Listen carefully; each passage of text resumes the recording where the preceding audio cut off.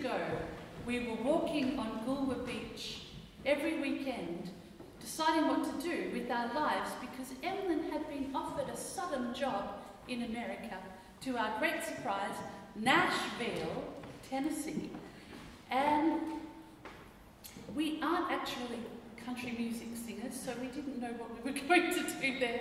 But I picked up a vial, a small glass vial, and filled it with sand from Goolwa, and we took it with us to Nashville, and it lived on our mantelpiece. So here's a song about travelling across the water that comes from this part of the world.